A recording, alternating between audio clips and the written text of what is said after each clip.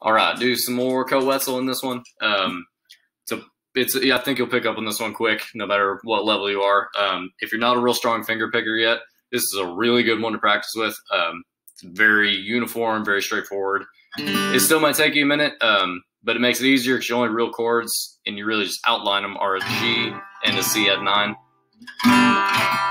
But you never even fully really play them, so it's just going to be.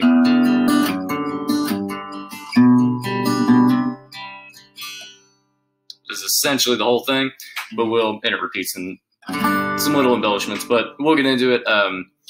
Starting in general G, and the only real important part is your 3rd fret, your E and B string. You're going to want to keep those there the entire song. They never move. These two just dance around, your index and middle finger, but these two fingers never move. Just leave them right where they are, get them locked in, ready to go. But you're going to start completely open up top. Is going to be your first little run. So what you're going to do is you're going to pick your low E, and then with your your index finger, middle finger, ring finger, you're going to pick your D, G, E, or D, G, B. There we go. E, D, G, B. And then the only thing you do next is throw your first finger down on your 2nd fret. Same strum pattern.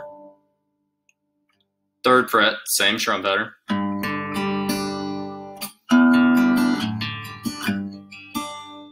So what we have so far.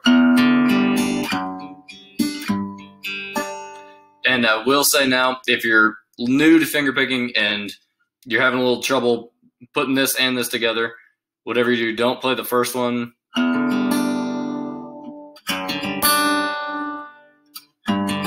kind of in that fashion. Play it on tempo so your fingers can keep up, and as you get faster, your hands will catch up to it. Just try and learn it at the same tempo. So if you're starting, just play it the speed that your fingers can keep up, and as you get it, your muscle memory will kick it up, and you'll get up. So that leads to the next part. So if you're playing, this one is going to be your A string, 2nd fret. Same strum pattern from there. So instead of picking your low E, you're going to pick your root again, which is your A. There you go. These ones never move. So.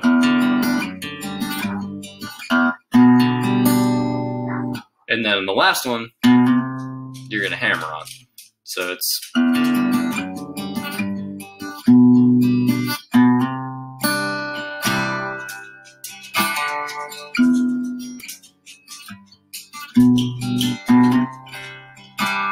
And the last one leads into strumming. So, and that's when you get your full C add 9, which is like a G shape, just down one string with both fingers. But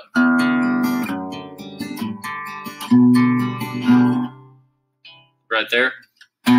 So when you hammer on, throw your index finger on your 3rd string down.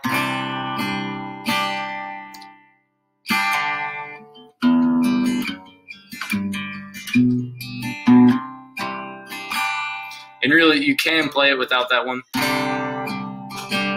It's just a little more full if you throw in your 1st finger. But to run that all back.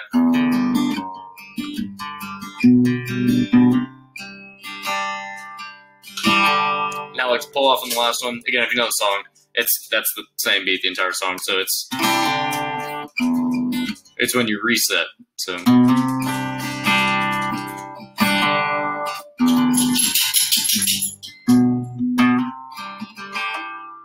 And that is it.